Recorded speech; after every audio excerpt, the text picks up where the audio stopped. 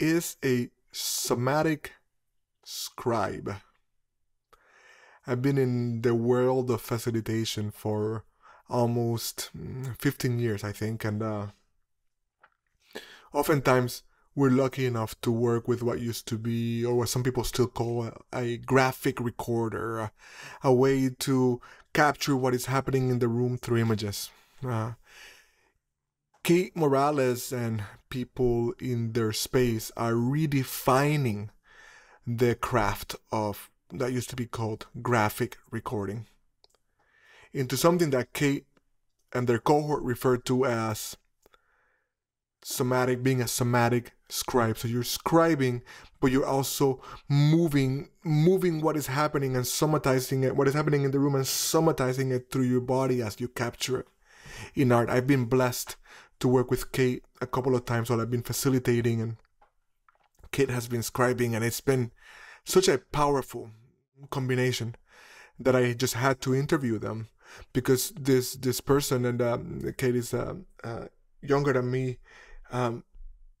which I also find important to have more conversations across generations, has such an embodied wisdom, and has a way of living their way into their values, that it is manifest in this beautiful, beautiful way to capture what has actually happened in a room through art. And so Kate reminds us, even in this episode, that before any of us could write, we were pictorial. We would draw in a ceremonial way what was transpiring, right, in our rituals and in our comings together, the wisdom that was to be remembered, and that was moving through a space with its aliveness. So the world, the world of the scribe wasn't just to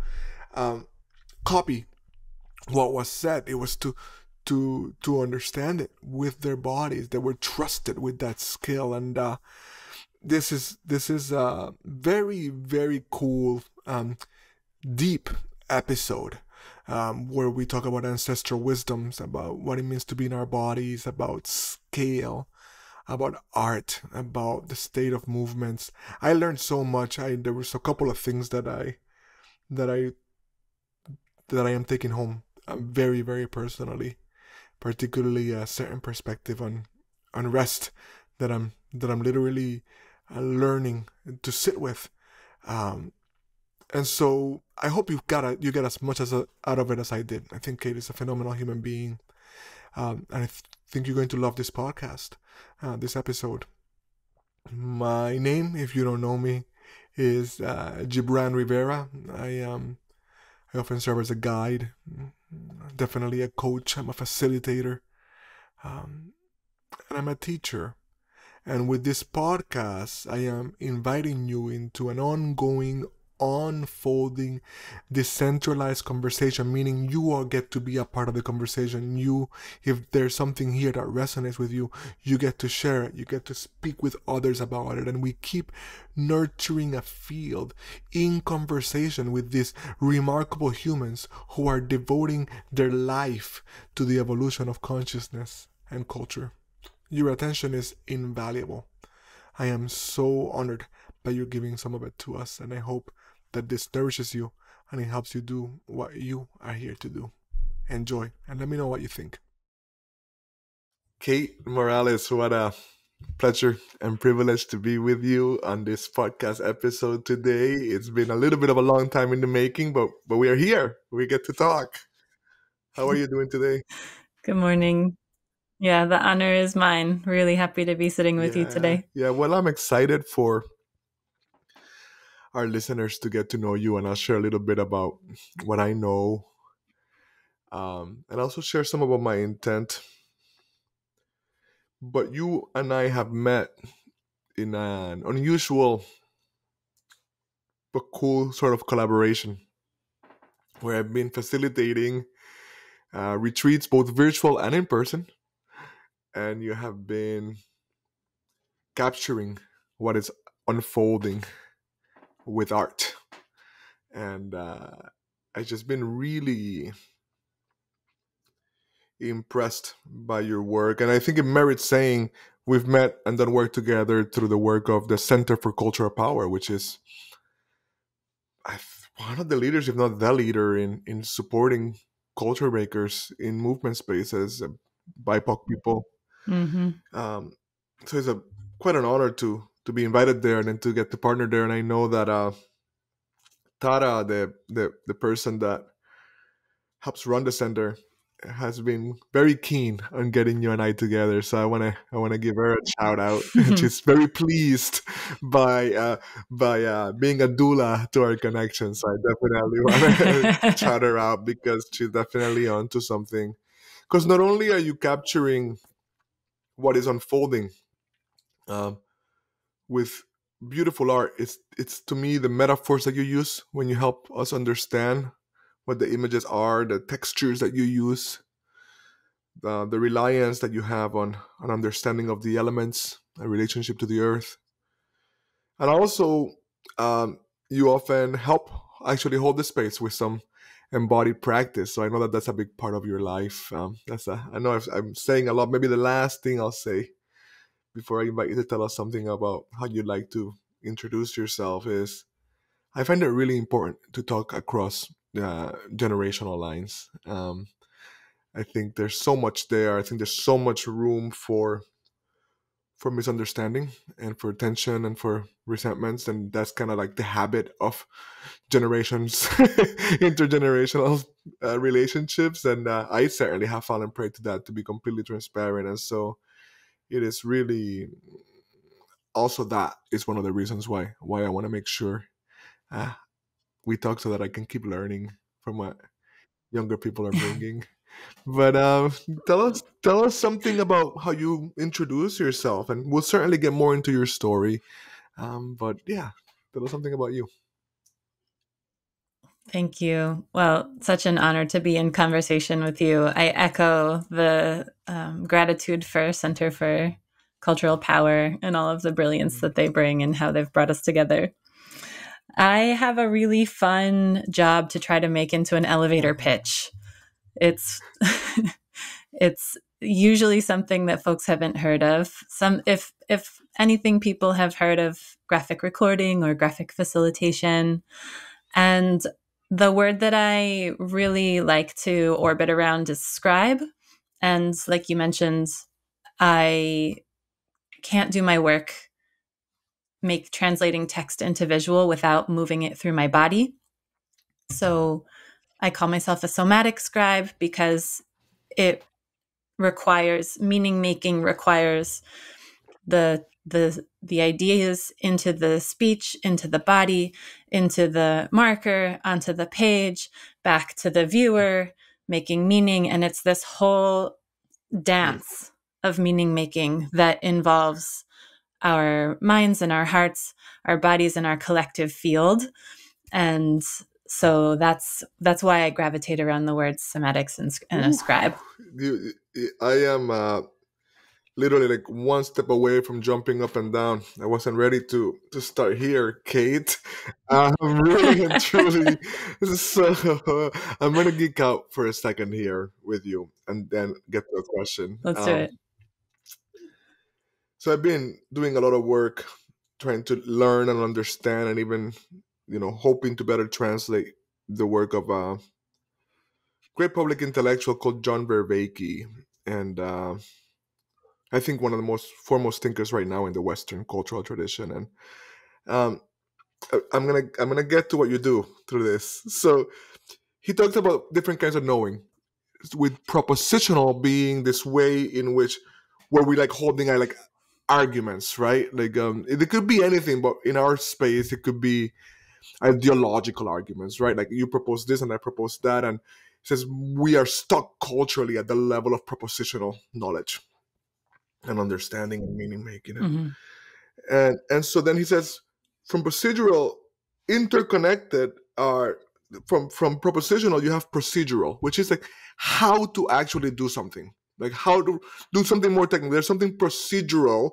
to the way in which you make art. That's not what you described you do, right? But there's something basic, right? That is not basic at all, actually, but fundamental, where you have to know how to, you do something I don't know how to do before you even get into what you talked about. Then he talked about perspectival. And perspectival is like the perspectives that you take. So right now, you and I are talking, and what is foregrounded is kind of this relationship between us, the podcast context, and the screen, right? And we talked a little bit about like the front lines in which you've been lately, right? And when you're there, something else is foregrounded and something else is backgrounded, right? And so this kind of perspectival knowing, and Mm-hmm. finally, what he calls uh, participatory knowing, which is kind of where ritual comes from, which is like that where you move in the world and the world moves as you move through it, right? And so there's this dance between agent and arena. And so when a child puts on a mask and a cape, they're not just playing, but it's a kind of serious play whereby they are embodying an archetypal, right? And so I only go on this riff because that's what like sparked up for me really strongly when you were speaking about what you do, right? There's a way in which you are literally alchemizing and somatizing something. There's what I felt and sensed was that there's something ritualistic to the way in which you're relating to the energy and what is unfolding in the room, and you knowing it in a participatory way, right? And so what you're expressing, right, it's not just a translation of a proposition or an idea. It's something that moved through you. That's just all of what I heard in what you said, and I it gave so much more meaning to what I see you do. Yes, so much. Yes. And Gibrán, I'm so excited to talk about ritual with you today. I have a lot of questions for you too about this. And that's a great, I've never used that framework, but it really, the heart of what I do is around cosmology, and my inroad to understanding knowledge production, knowledge creation through visual arts comes from and out of my own explorations of returning to some of my own ancestry, learning Nawa, and discovering that there was a role for the person who listened inside of the ritual and translated, was the record keeper, right? The tlacuilo was the record keeper, and would listen with the priests, study with the knowledge makers of the community, translate them into pictorial and ideographic writing, and then that always was presented to people inside of a ritual, and it was performed. People weren't going to libraries to consult Right. the text. They were interpreted, and all of the meaning was made together in community. So for me, it's really important to ground my work beyond the sort of birthplace of quote unquote graphic recording in the 80s, to say, no, no, no, my ancestors have been doing this for millennia.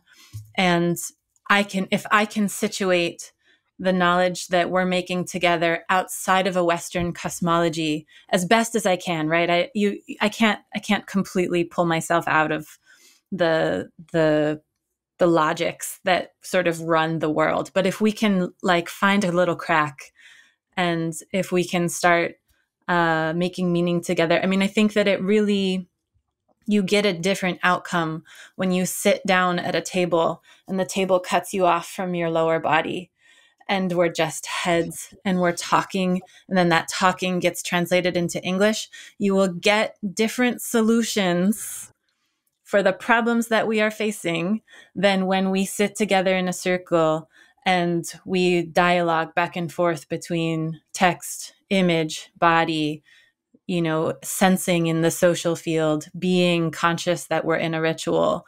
And I think that I hear a lot of us asking these questions of how can we be imagining and designing a future that doesn't replicate the problems of the present. And to me, we have to we have to find a new cosmology to be playing inside of to get different Yes. outcomes. Yes, like you could not get a more clear and resounding yes from me right now. And what I'm appreciating very especially about what you're saying is not only the truth of it, is that you're speaking from a practice, right? I think what we can fall into is speaking propositionally about the need to change the propositional, right? So we can sit in Right, the right. tables with from our chest up, right, and talk about how we need to change how we do it. But you're coming from in a it's interesting, and we'll get to the more frontline work that you're doing, because that's a kind of putting your body on the line in one way, but it should not be in any way misunderstood that you are bringing your literal physical self into the space of the work that you're doing when you're scribing, right? That there's a way in which your beingness has to be on the line, right? So that there can be any kind of true interbeing in the space. I feel, which is, I think, the edge we got to get Yeah. to. It's totally the edge. I'm so glad you named that. It's really something that excites me, and as I'm teaching somatic scribing to other people, we kind of get to this edge of understanding that if we're moving with the energy in the room, and the energy of the room, we're digesting, we're transmuting, we're listening. The role of the scribe isn't necessarily like direct translation, it's also channeling. And I was never taught by anyone how to channel. And sometimes you get into rooms with some real wacky Yeah. energy that I don't necessarily Right. want to be moving through my body, or that I don't have the capacity Right. to move through my body. And so there's really a learning edge for me around what are the other competencies that we need as scribes, that might have come out of different traditions in the past. They might have come out of shamanic Yes. traditions where someone was really expertly trained up to be able to, when I'll use the language of spirit, when the spirit of white Mhm. supremacy enters the room as someone makes a microaggression, or you know everybody can feel when that Mhm. moment like drops Mhm. and then the whole energy shifts. As the scribe, I'm asking myself, okay, I have to acknowledge this Yes. spirit without feeding Yep. this Sure. spirit necessarily. And can I can I use my Mhm. role to do the digestion so that what gets put on the page is useful and not replicating more harm? And that's another piece where my dear friend Sonali Balaji um, talks about social naturopathy Mhm. and scribes as as social naturopaths. So if what we, and this is another reason why we pull in the body, right? Because we live in these sort of nested systems. We've got our body's system, we've got a cultural system that is also shaped kind of like a body, which we understand through the metaphors that Right. we use, Exactly. right? We have like the head of the Yeah. organization. Like we literally have them we use these body metaphors to talk about the social and cultural systems we're in. And so there's a way that we can also look at the drawings as maps of the body. We can look at them and use them Mhm. diagnostically. We can look at them and see what's unwell in the Mhm. body, and then the training, the naturopathic training that can come in, is how to accurately assess, how to make adjustments to support more wellness in that social Wow. body. Well, So learning edges yeah, but all. that is some. That is beautiful, though. It is. I can sense the edge of it, but I can also sense the level of care already put into, like trying to be there with it. It's powerful because it might have been just last night, maybe the night before. I was talking with Tuesday. I always to clarify Tuesdays that my beloved is her name. It's not the day of the week. And we were talking about, I practice in healing modalities, and I think I know I've been gifted like a lot of capacity, meaning I can handle a lot of energy, and I think it has everything to do with the clearness of my boundaries, right? Um, but maybe because I might slack on the clearing that needs to happen after the ceremony, you know. The actual ongoing ritual for me as the holder of the space, that needs something to needs my own personal rituals for me to stay clear and unburdened. And it's not that I feel particularly burdened during the ceremony, I don't, but you are moving a lot of energy through, and in some cases, when deep healing is taking place, you're witnessing some of the darkest aspects, the hardest aspects of the human experience, and there's no way one should not process that. And I'm just kind of feel how, in some ways, you are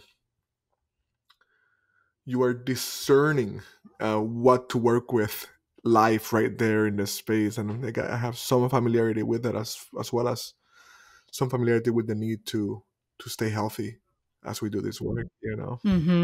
Wondering what you know about that. What do you do to?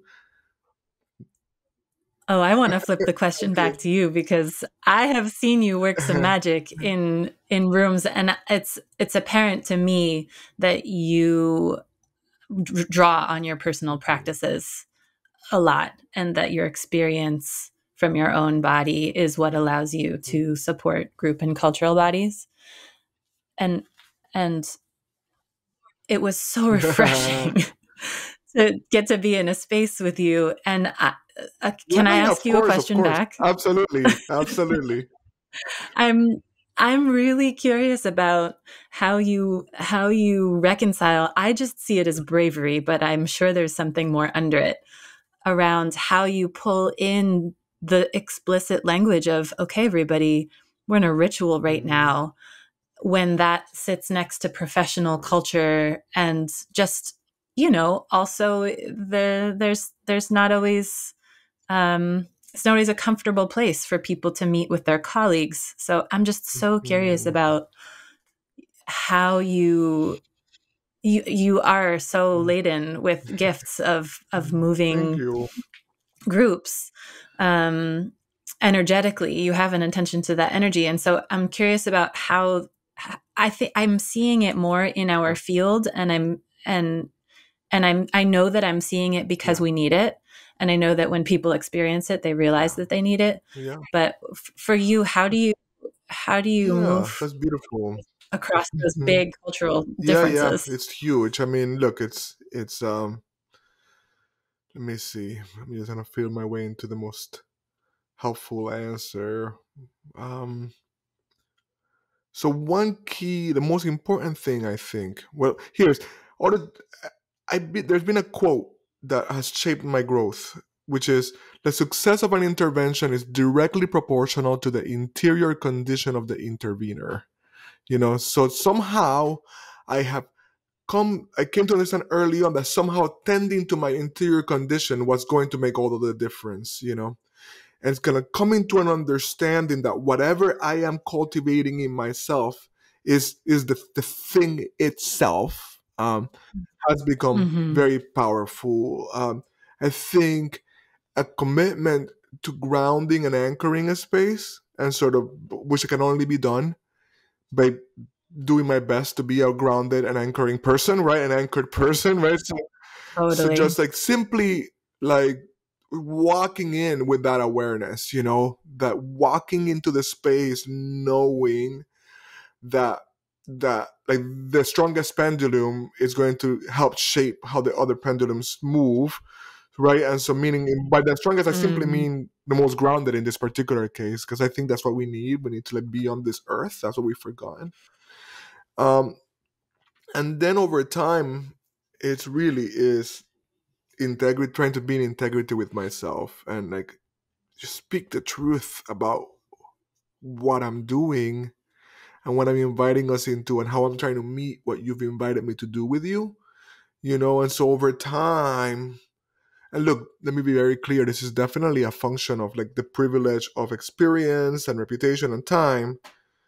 But over time I can be more and more selective with who I take on as a client, because there has to be some understanding, like what that there's some welcoming of what I'm actually bringing, because I can no longer hide it.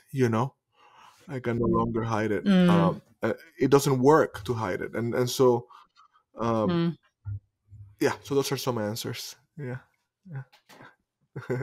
Thank you for asking. Thank you for Beautiful. asking. Thank you. Um, Hmm.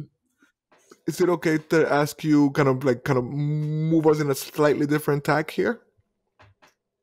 Let's do it. Okay, so I just want to. There's a question that I don't want to neglect to ask you, which is a question I ask everybody on the podcast earlier on, which is if you can share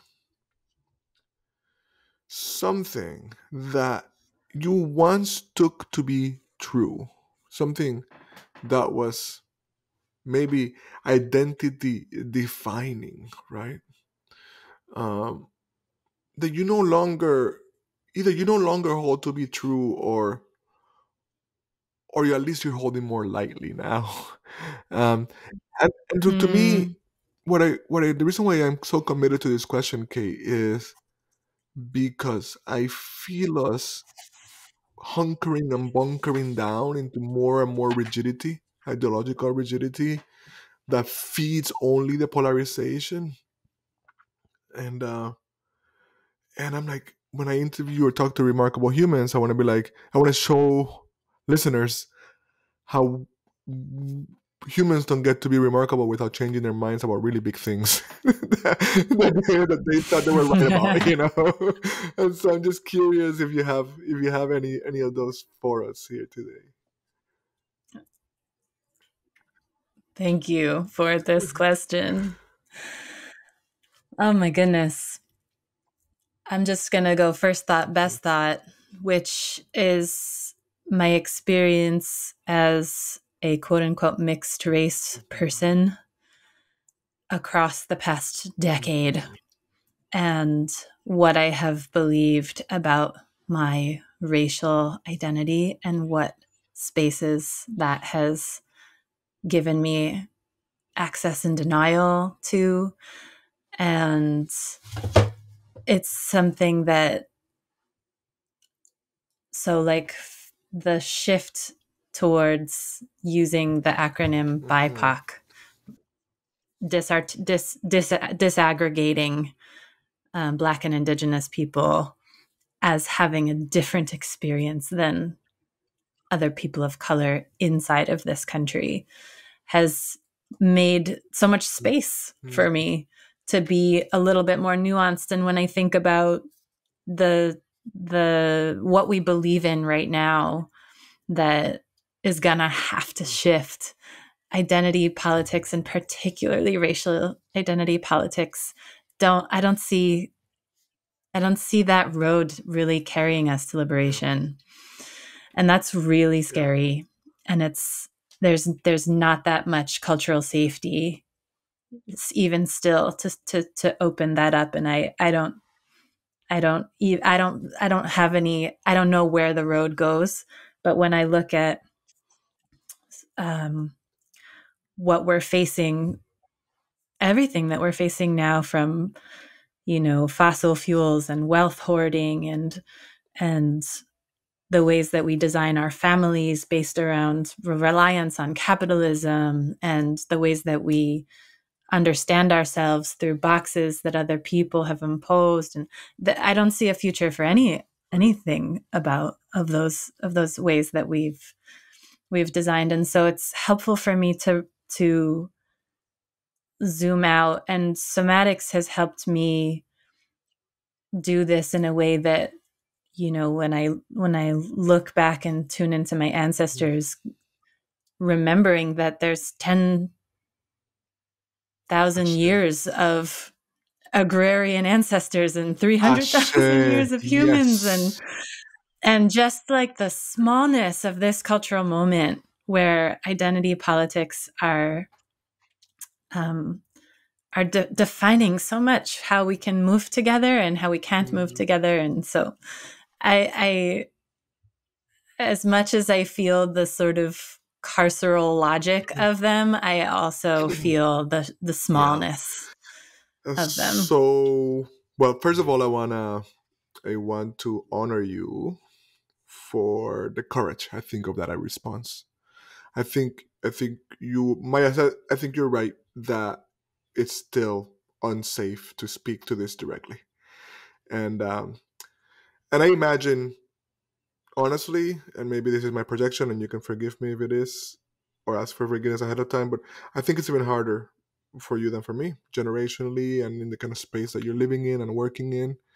Um, so I just really want to honor you for that, and I want to tell you I'm in full agreement with you on it, and passionate agreement.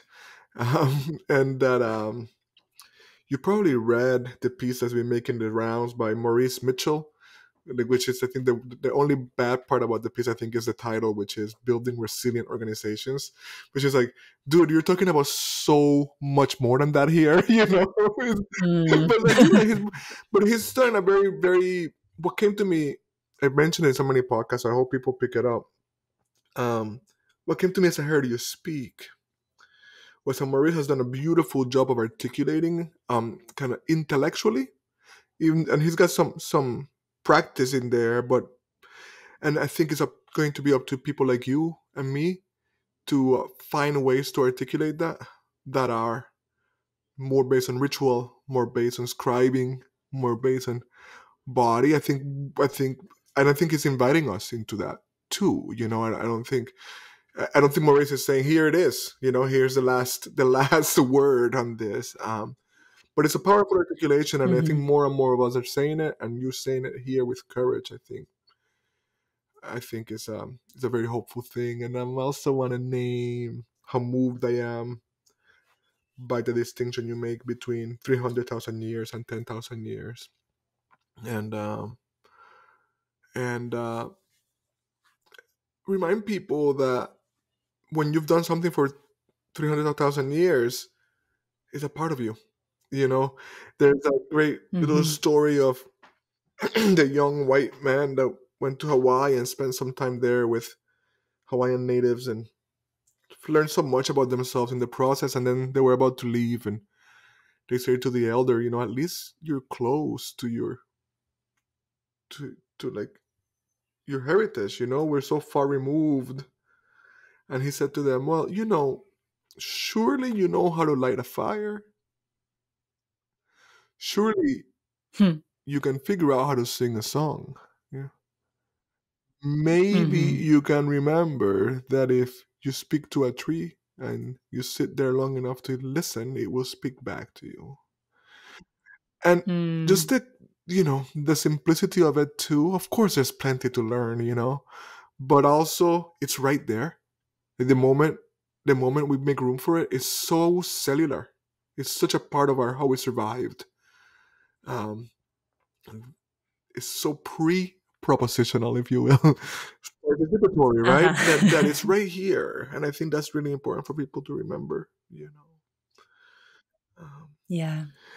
um, okay, can I also ask you about your story? Your background. How do you end up here doing this? And where are you now? Because I know that's really important, and I want to talk about that with you. Hmm. Thank you. Well, maybe today I'll start my story by saying that I have an artist mom who raised me, proving to me that being an artist is a legitimate way of being in the world, both as a career and as a way of being. So, shout out to my mom. My early sort of influences that I can trace that kind of have gotten me to where I am are just being a little nature kid, always outside, deeply believing that I would never get a job and I would just grow my food and live on the land. As a young person, I really look to them as my guiding star. As an adult, and I think that my path has wandered me through quote unquote education, schooling. I love dipping into pedagogy and radical pedagogy, and am my happiest when I'm in community with people who are reimagining education outside of colonial institutions. And so I think that really informs my work when I finally was able to give myself the permission to make art and devote much of my time to that. That's just a really fun intersection for me to play, and that's why I think that I've centered in my work so much the epistemological sort of like knowledge production piece of what we do when we when we pull from the symbolic and from the metaphorical in how we communicate with one another. And to your point around having your own practices, your personal practices inform your work, I'm in a non-nuclear, intergenerational, unschooling queer family. Wow. That just brings me so much joy and is way more important than the client work that I do. So I would be remiss not to mention that most of my day I'm learning and unlearning with my 9-year-old and a 5-year-old and the creek behind the house and the milpa that we're growing, and so that's an important part of my of my work. Thank you. Beautiful. Ashe. Thank you for sharing, and thank you for being here, for getting here. How long have you been in Atlanta, and how long have you kind of been in the South? I moved here in 96. So to people in Atlanta, I'm not from Atlanta, but to everyone else, I'm from Atlanta. I completely understand. I moved to Boston in 93, and it's 2023, and I was 18. I was a boy. And, but still, the locals are, no, it's not. And then I know it, like my son was born here, so it's different. Right. And so that's roots, that's home.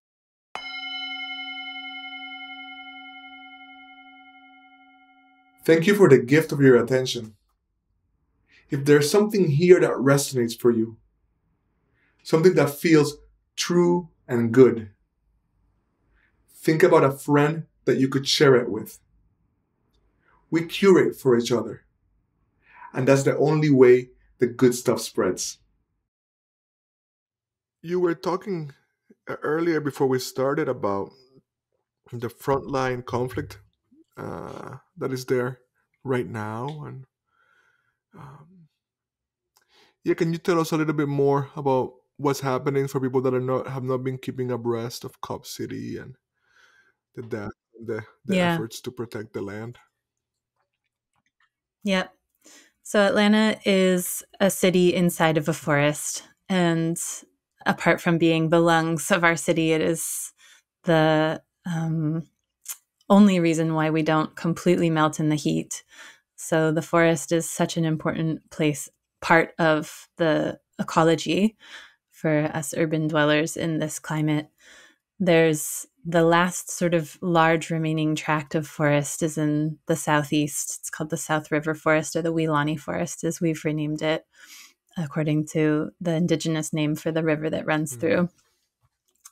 And there's a proposed $90 million police training facility that has been dubbed Cop City that would cut up to 300 acres of the forest and bring in more training, mostly through military tactics, for the Atlanta Police Department, and would be the largest training facility in the country, and it would attract lots of police from other parts of the country to Atlanta to get trained there, both to be in Atlanta and to go back and be policing in that way in other cities. So the resistance is very deep inside of Atlanta, and it has larger implications for the entire country. And so part of the strategy for resisting it has been to bring in other people from around the country and put pressure on the mayor and the commissioners and just trying to, we're trying at every angle, we're trying to find ways to prevent this disaster on this, the environmental racism, the police violence, it's just the climate, the issues with it's every single issue wrapped into one issue. Yes, it is. Yes, it is.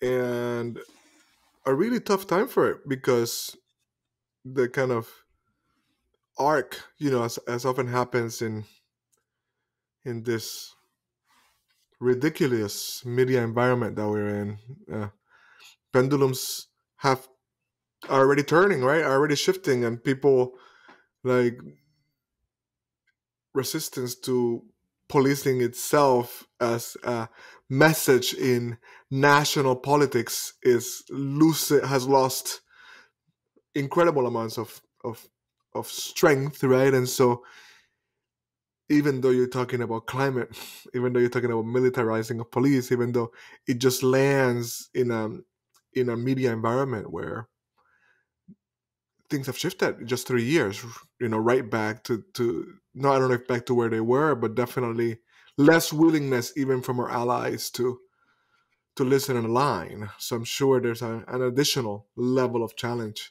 to what you're trying to do now. Yeah, I think that's true. The main newspaper, the Atlanta Journal-Constitution, is owned by a person who sits on the board of the Atlanta Police Foundation. So right away, you just know what we're working with. Wow. And on top of that, I think you're right. I think that lots of movement orgs and people who were in the big push across the uprising of 2020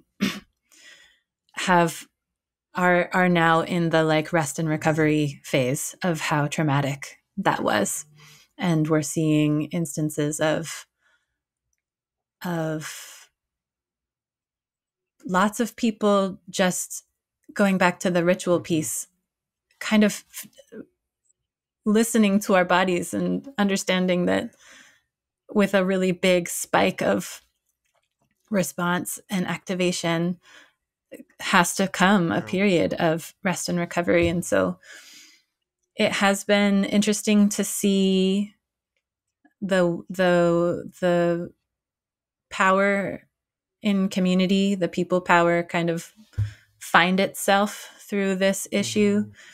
I think that the murder of our compañera Tortuguita really catalyzed a lot more people to the issue. And yeah, we were talking about Frontlines work. It's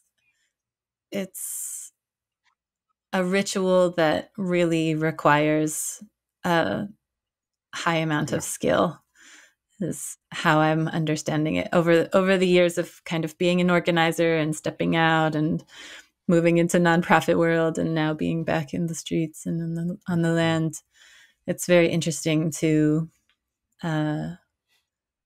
look strategically at why it is strategic for us to be moving with Yes. ritual, moving with indigenous wisdom and medicine keepers and wisdom keepers, earth-based, wisdom keepers at the Yes. front.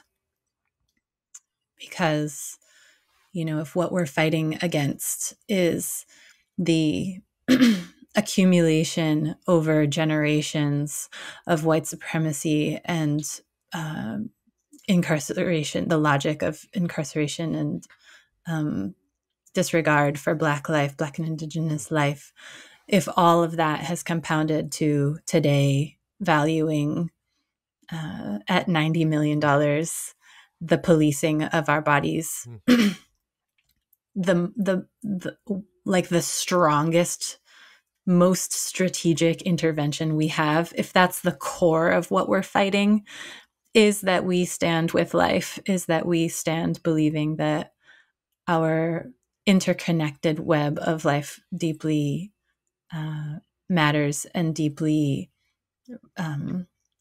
needs one another. That we need the trees Yeah. need us, we need our neighbors. And so the people who know how to do that energetically, it's my personal opinion that putting our wisdom keepers and our elders Yeah. forward are there. It's just Yeah, that's strategic beautiful. to really be Mm. centering those I relatives. say, there's I don't know how conscious you were as you did this, but I just want to honor a name. Um, a move doesn't seem like the right word, but a way in which you met my question, because I intervened at kind of a level of looking at the media and political discourse and frames, and you kind of you came back talking about movements being in a recovery period and contending with what their bodies need after the traumatic experience of, and it was just a lovely way to meet a question that is kind of framed at one level of consciousness and meeting it at a deeper level or a different level, and that affirms an understandings of bodies and life, and that then moved on to name how you see that happening in this movement itself, with the putting of the centering on of the medicine and the wisdom and the elder, the keepers of all of those things. Anyway, just saying, I noticed that, and appreciating it, appreciating it. There's something, Kate, um, in what you're bringing that feels very much to me. It feels very thought through, but you're just really truly living into um, your values, and that's not an easy thing to do. Not in this, it never has been, and it seems extra hard in these days under these economic conditions. And where do you got, like, how does that happen? You know what I mean? How does that happen for you? Like, how do you get here to this kind of commitment and this, like, just returning to how am I going to embody and live this? Oh, I'm just spinning with this question because now I want to pick back up your piece around the media, because narrative strategy is Yes, a yes, very of course, of important course. part of what I Yes, do. yes, yeah. No, but I feel like that's what you did. You're gonna flip that on me, you know. You did it. Well, Yeah, but go ahead. Take me wherever you want to go. let yeah, let me back into the question this way. We're speaking in a moment where the majority of states in the US right now are passing anti-trans Right. legislation. right? This is a direct response from sort of mainstream discourse driven by media to our sort of advocating for Trans Day of Visibility, right? Trans Day of Remembrance. And so it's very interesting to me to see that more visibility is being met with more violence. And there is a way that I am very curious right now if, and I appreciate the way you named that I twisted the question, because I do think that the narrative is important, and I do think that it is very worth our while to be intervening into some of the into the regurgitated sort of like police propaganda that gets just put out as fact, around this issue, for example. And I also am not convinced that more visibility will keep us safe or will give us the outcomes that we think we want. And so that's my way to back into your question of how to, like, why the work happens why it's important to me to live my values intimately, and why I practice what I believe inside of the sort of smallest levels of where our politics play out. So like my body, my family, inside of my home.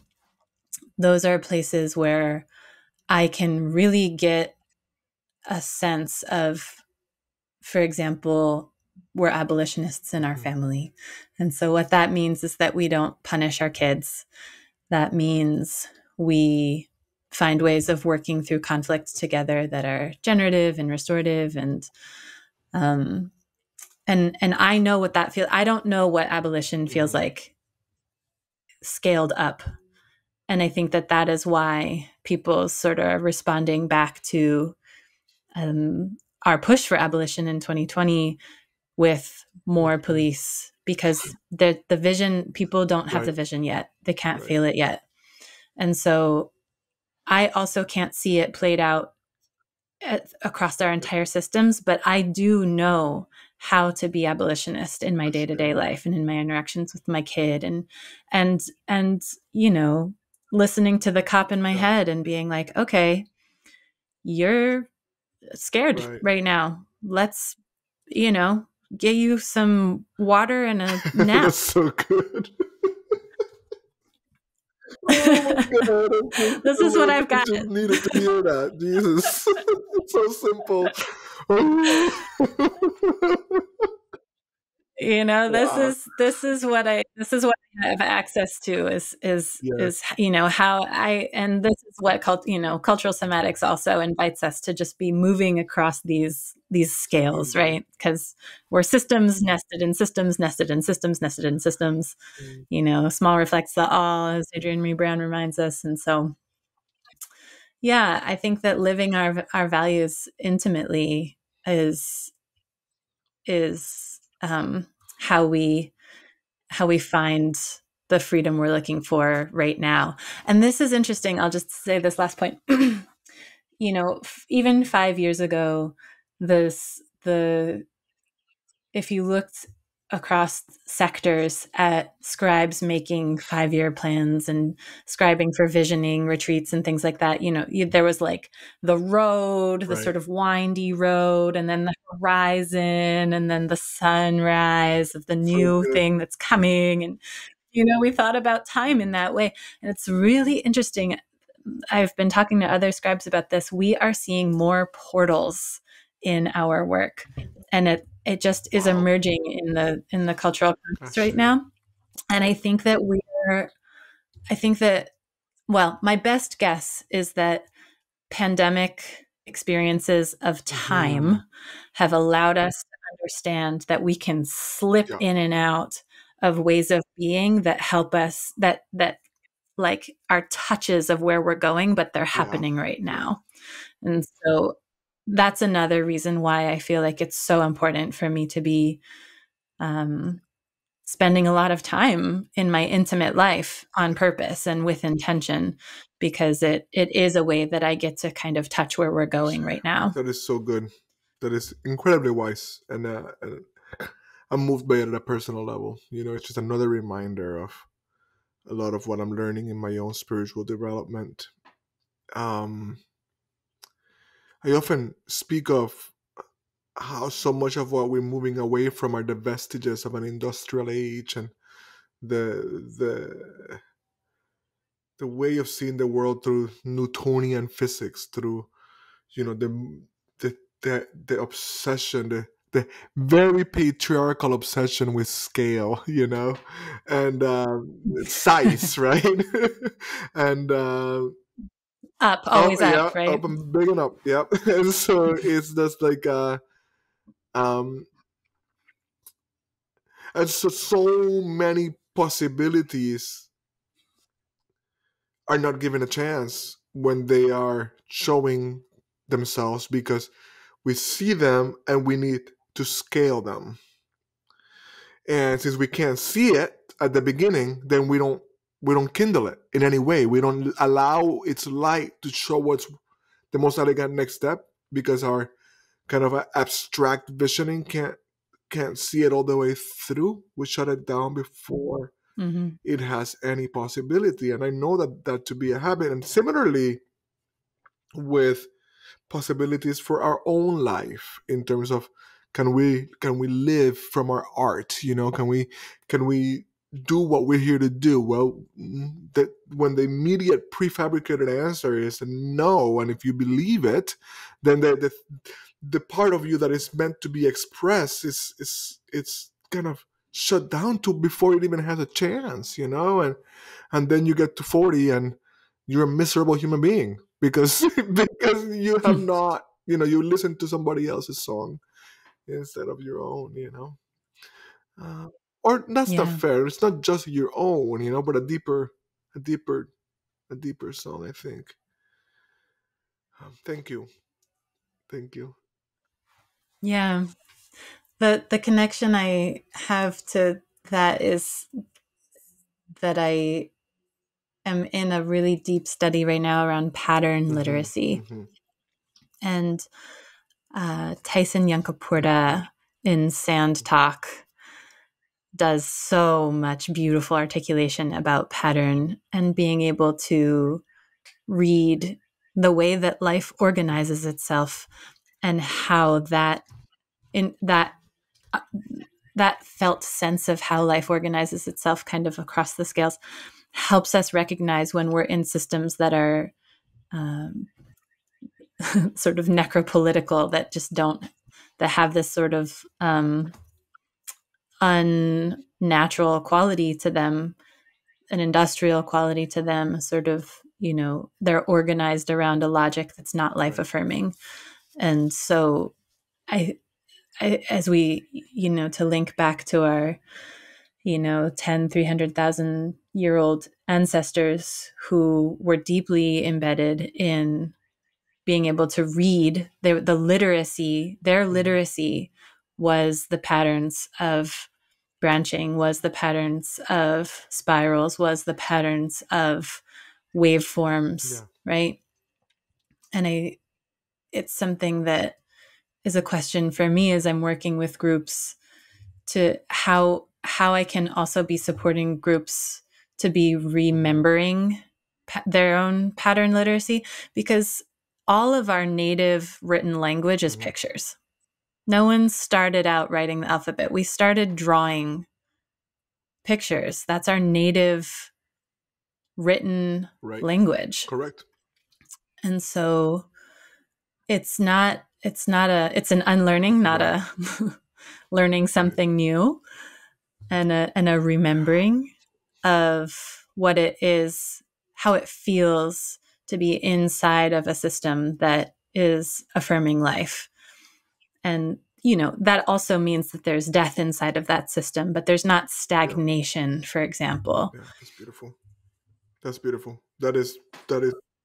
And that's, that's the naturopathic Yeah. case for things like abolition. That's the naturopathic case for climate justice. Is like, this isn't some really complex we have to heal and it's going to take us a really long time and we have to change in order to be better. No, none of that. Like there's a way that life organizes itself. There's a song that nature sings that if we can quiet the sort of chaos, we can just find the harmony to that rhythm. And that's what health is. That's beautiful. That is absolutely beautiful. Thank you. I'm gonna share a quick story that resonates with certainly everything you said, but especially that last bit. And then I'm gonna move us towards a couple of our closing questions, and I'll include some time for anything that you want to make sure we know about or hear from you. But I just have this memory of years back being in this 3 nights of ceremony and just being in close relationship with the people that were,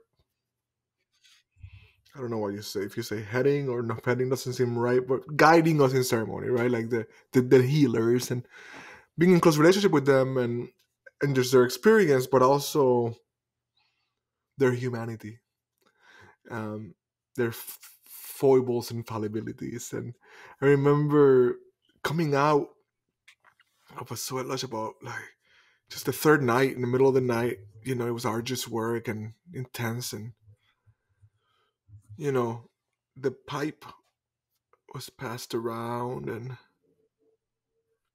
the wife of the medicine man said, you know, he dances with that pipe. You know, that's how you get to pour the lodge. You gotta sun dance, and I just burst into tears because in that moment of knowing them and being in real human relationship with them, it became so clear to me that we always imagine the ancestors as people that like knew all of these things that we have now forgotten. And some of that is still true, but in the end, always it's been us trying to figure it out, trying to figure out how to be in this mystery, and always trying to remember what your grandma said, you know, and how they did it, right? That's but right. There is something that is, there's never this time where like everything was known. It's a mystery, right? And we've always come to it full of our humanness, you know, with all of its need for healing. It's like life itself will break your heart, you know. Sometimes I will bring an ikaro into a prayer, which is it's a type of medicine song, and I like to pause and I remind the person like, this sounds ancient because heartbreaking is ancient, and so healing is ancient, you know. It's like they go together. It's how we get to wisdom, you know. So just affirming with big heart what you've just shared, and wondering if it's okay to move us in a closing direction here. Yeah, thank you so much. What a beautiful story. Yeah, it's so important to remember. It's just what you're saying too. Like we know. And we gotta trust what we know, what our bodies know, like water and naps. I was just so infected by that because I'm like, wow, what would happen? I drink a lot of water, but I could use a nap more frequently. So there's a couple of questions I like to ask of the powerful people that I get to interview. One of them comes with an invitation that it will require some consent, because I know I don't want to time travel today. But the invitation would be to see if you can imagine yourself 20 years from now, and if that's okay, then see that, and you would have achieved certain things,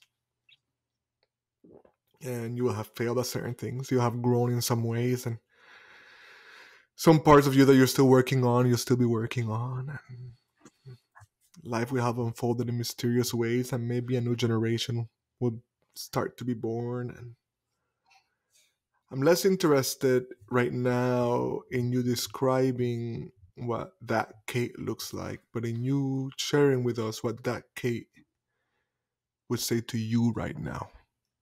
You spoke about being informed by young Kate. And I'm wondering what 20 years from now Kate has for you and for us. Mm. Hmm. Well, in 20 years, inshallah, I will be 55. And if I can take any signs from my friends in their 50s, I imagine that the advice will be orienting towards more beauty, orienting towards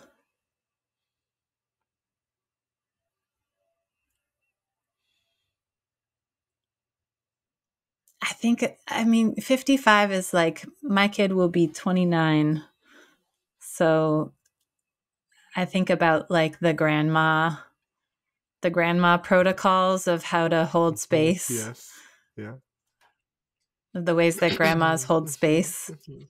Just truth telling and being, I hope I'm kinder. I hope that I'm kinder to myself and to, you know, the people that challenge me. Yes. The beings that challenge me. And I think that, well, there's a way that I feel myself shifting away from a quote unquote healing journey, as I'm finding that to be very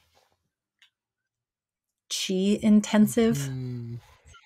It's a lot of work to heal, and I'm starting to find pockets of being a little bit more receptive when conditions in the dream change, right? If we're in the dream and we're being dreamed and we're dreaming, and and conditions shift, and maybe they create health outcomes. I mean, most certainly in 20 years they're creating health outcomes that are degenerating, as well as healing and transforming. I aspire to be, in 20 years, moving with a lot more options for how to respond when conditions are shifting in the dream, and that I can be a little bit less reactive and a little bit more playful. I hope I'm a clown. I love it. I love it. I love it. Just this morning, I don't know that he went all the way to clown, but just this morning I was gonna rereading a Rumi poem, and it was all about laughter. It was all about laughter, and he talks about laughter in defeat. He's got this line where he comes, "Come, open me up and steal my pearl." Yeah, and I will still laugh, And when I brood, notice how I still laugh, and thunder is a way that laughs through the storm, And it's just like there's something so powerful to that. Ashe. So then the Yes. other question that I asked the powerful people that grace me with their time, our listeners, is, I do a lot of work with men, especially cis men, and not exclusively heterosexual men, but most often, and just have a big commitment to help us work through the sins of patriarchy and to remember what a conscious masculinity looks like, and so I like to ask people such as yourself, do you have any wisdom, any advice that I should bring back to the man's work? Anything the simple question is, what should men do, in this time when, like, the old way needs to die, but but so many of us, we know what is, not all of us, but more of us know what is toxic, but we don't know what the opposite of that is. And I'm just wondering if you have any offerings or any observations from your life experience. Yeah. Thank you. Well, I also talk to a lot of men in my lineage and in me. I'm actually not that friends with that many cis men. But as a non-binary trans person, I do a lot of talking with my own masculinity, and I'm just going to be practical. Yes, that's what I need. What has really worked in talking to all the dudes who are causing all kinds of havoc in my body is to just rest, just stop. Just like, here's a nest, like, I've built them a little nest, and I'm just go and lay down. Wow. And they show up, the sort of like archetypal, or my new favorite word is archegestural, the sort of ways that archetypes move, right? Like how they posture themselves. There's this sort of patriarchal logic of my mind that wants to be really patronizing to other parts of my body. He needs to go lay down. Even when I think that I'm being kind and being like, okay, you're hurting, I understand. It's like, no. Mm-hmm. That's not how we're doing this. We're moving from the intelligence of all of us in the body. Wow. So you don't get to be the one that's sort of like patronizingly be like, it's okay for you to feel this. Like, the other parts of my body are like, girl, I know that already. I know it's okay to feel my feelings. Yeah. Wow. So even when the sort of like masculine energies want to like show up in a kind way, like, they still need to just like go be quiet and listen more. Gotcha. Oof. Thank you. I am deeply moved. But the whole thing, but very personally, but the rest part, which is the second time it comes up, right? The nap. And now there's something here. There's a way in which you're channeling something from my personal soul, just like my own personal journey, and I'm receiving that with a warm and listening heart. Something it's not easy. It doesn't come easily to me, and it seems sentimental. Well, I would. It may not come easy, and I also think that there's a lot stacked against us, right? There's culture. Everything in our culture and our economy is designed towards inflammation and hypervigilance, and so when we stop enough, there's often a backlog of rest that's got to happen. You are absolutely right. It's so beautiful. So, and just lifting up the wisdom of our Black feminist teachers like Trisha Hersey and all of I look to Black feminism particularly because the way that our society has been designed around the extraction of Black and feminized labor. So, and just really wanting to nod to the Black feminists as the teachers for how we rest and why we rest and who needs what kind of rest. Thank you so much. Thank you. I'm just making myself a note. Well, Kate, is there anything? This has been medicine, magical, wonderful, and I knew it would be, but yeah, it has exceeded expectation. Whatever you're doing, keep doing it. Really, I cannot encourage you more. Like, you're doing something right, and it's perceptible, and so I really, really thank you for it. And I'm so glad that I get to help. Not to help, that I get to introduce you to the listeners that know you or your work or your perspective. Yeah. Anything that we need to know about you? I mean, we'll get show notes, but anything that you want to say on the podcast about finding you, about ways to work with you, any words of wisdom that you want to leave us with before we close? Thank you.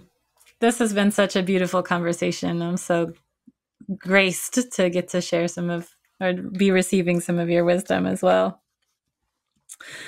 And I'll close by just inviting folks to come learn with me. I really feel joyful in my studentship of many of the things that we've discussed. And so, I work with groups and organizations.